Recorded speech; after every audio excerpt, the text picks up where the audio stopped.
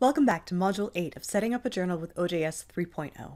This is Unit 3 of Website Settings, Archiving Your Website Content.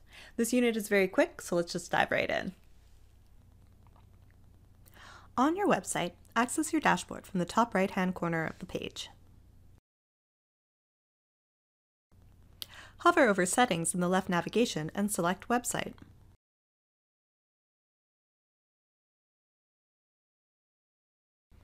The third tab along the top of the page is Archiving.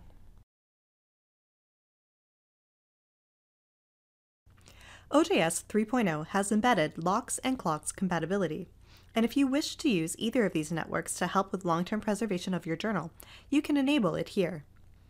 Both systems require you to follow steps outside of the OJS dashboard. Hyperlinks leading you to those outside communities and instructions are provided here. All you have to do within the OJS dashboard is tick the enabling boxes and click Save.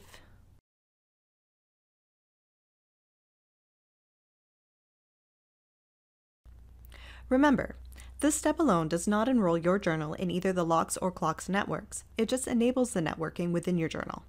Be sure to follow through on joining the preservation networks by clicking through to their community websites and following their instructions and guidelines. Thanks for watching. We'll see you back in the next unit.